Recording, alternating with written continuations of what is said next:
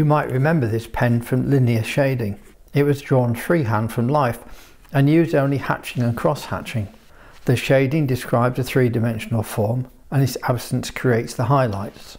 But you might feel, as I do, that my use of vertical lines in the body suggests a flat surface, but the lighting suggests a rounded form, so the straight vertical lines create confusion. Wherever possible, let your hatching follow the form of the object you're drawing. This is often called contour hatching. Not only will that prevent your drawing sending conflicting signals, it would also help you to feel your way around its surface. I said contour hatching, but all methods of hatching and cross-hatching can eventually provide solid tone. Continuous cross-hatching, for example, will result in no paper at all showing between your lines. In other words, cross-hatching is just a short step away from tonal shading. And if you hatch using the broad flat face of a chisel point, the soft edge lines will merge into each other, such as here in this boat.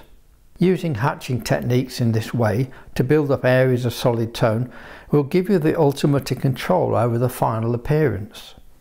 It also gives you a constant reminder that the object you're drawing is solid and rounded or cylindrical and so on. Think of it as sculpting rather than drawing, so you mentally reinforce the three-dimensional nature of the form. On a spherical surface, for example, your hatching will curve to wrap around the object. And on a flat surface, your lines will be straight. Sometimes there's a need to produce areas of flat or subtly gradated tone. In portraiture, for example, you might have to depict the flawless complexion of young children.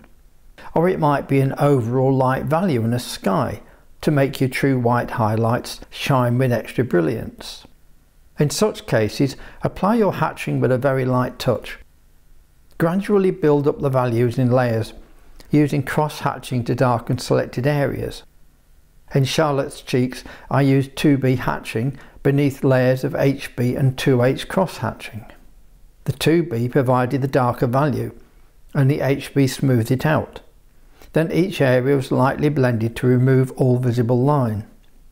Conversely, this bag uses cross-hatching to suggest its coarse canvas fabric, overlaid with 2H to remove all traces of white. Whether your subject is a portrait, or a bag, or whatever it is, always carefully consider what you are about to draw. Identify the darkest value. It's often a good idea to draw this first, so you know the full range of values available to you, from that dark value to the white of your paper. And look for the highlights too. They'll help you to better understand and portray the three-dimensional form. So, let's explore the mechanics involved and the basic techniques. Follow along with this exercise so you can put the techniques to practical use. There are 6 steps.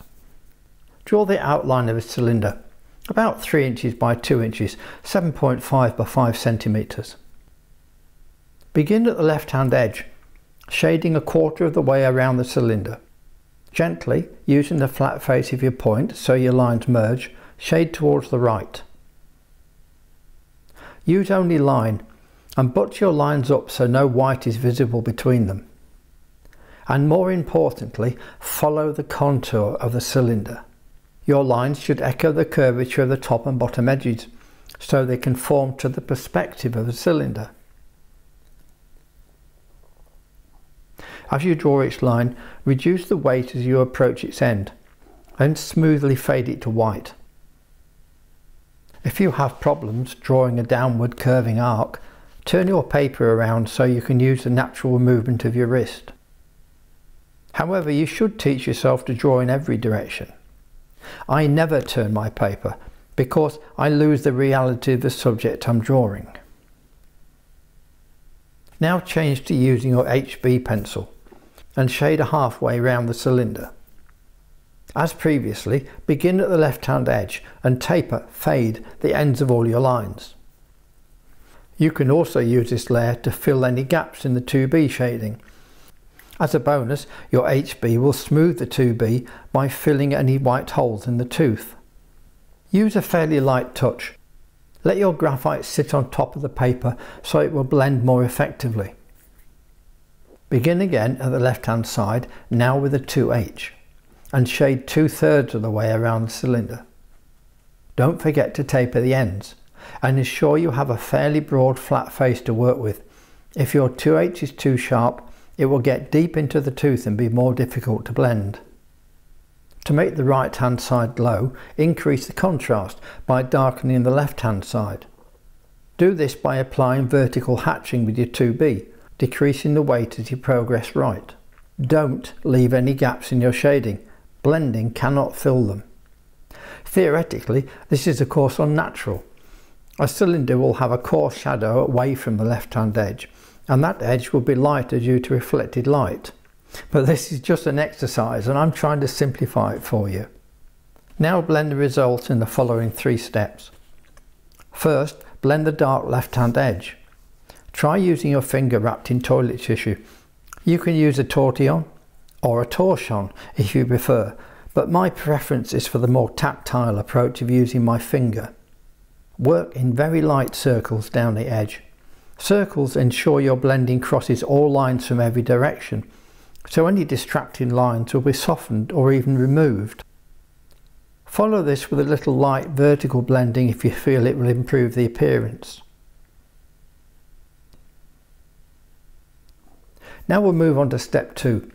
Renew your tissue and then blend from dark to light, following the contour and avoiding the dark left hand band so you don't dilute it even more. Blending will remove graphite. Gently stroke your tissue along the lines, aiming to spread a little graphite into the white area of the right, but not right up to the right hand edge. Leave that edge white to preserve the maximum contrast. You can follow that with light circular blending in overlapping bands. That will catch and soften any remaining lines that are still visible. As you approach the right hand quarter, reduce the pressure of your finger, which in any case should be very light.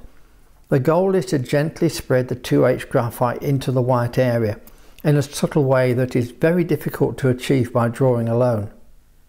Don't necessarily expect the same results as I'm achieving. This is on super smooth Conqueror Diamond White, which allows for very smooth blending. The third and final step now add a further subtle refinement. Blending, as I said, removes graphite, so take advantage of that. Blend light to dark, but again stop short of the dark left hand edge. Use strokes following the contour, and this time you can begin each stroke with more pressure, so you deliberately remove some graphite. And renew the tissue often so you increase the amount you remove. This layer of blending should improve the smooth transitions from your lightest shading into the white area, and the other transitions too.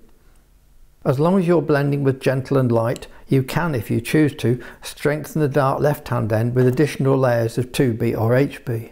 If you can't, then you blended too heavily and flattened or damaged the tooth of your paper. Don't worry if your blending spreads graphite outside of the outline. You're applying almost no pressure, so the graphite will sit on top of the paper. And it can be easily removed with blue tack, a kneadable eraser or even a plastic art eraser. What can go wrong? These are some of the common faults to look out for. The first concerns the cylinder itself. Does it look like this? An ellipse is a circle in perspective, so it obeys the rules of a circle.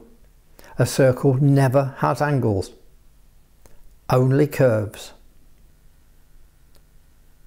Are there gaps in your 2B shading? Or blunt ends in your contour hatching? They will never blend away. Are there visible vertical lines? You might have extended the vertical shading too far left, not sufficiently reduced its strength, or left gaps. Did you draw lines that don't follow the contour? The visible lines suggest a flat surface, but the lighting is telling us it's curved. Or maybe it worked out well for you? Congratulations!